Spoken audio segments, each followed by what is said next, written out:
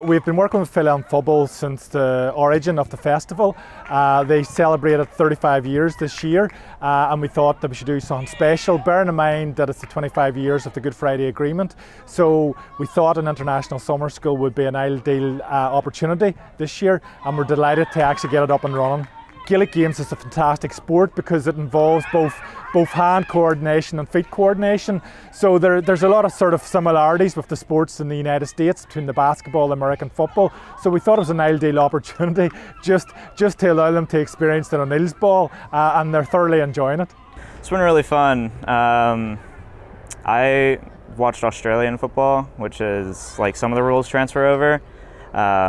Not to say that like I'm a pro at it because I watch Australian football, but I've really enjoyed it so far. It's been fun. We had a father and a reverend come in, and they've been doing work, I think in Ardoyne, to try to like bridge the gap between the communities and try to show the people that they're not as different as some of them may think they are. So that was a really enjoyable session in which, you know, all we've been hearing when we come here is how separated the Catholics and the Protestants are, and then to see two people that are rather good friends, have traveled together, shared drinks together, it's nice to see. In the United States, kids grow up, baseball, basketball, football, and if they're up in the north, hockey. Those are the four major sports. They play foot soccer, and they start at a real young age.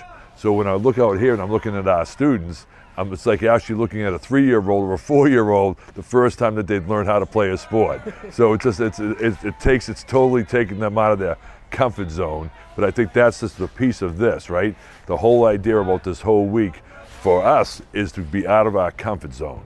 And so whether it be sports, whether it be discourse within the community, whether it be topics that people really don't want to talk about in the open, there's a lot of different cultural things that we're doing this week out of their comfort zone. And to me, that's how you learn, when you get out of your comfort zone.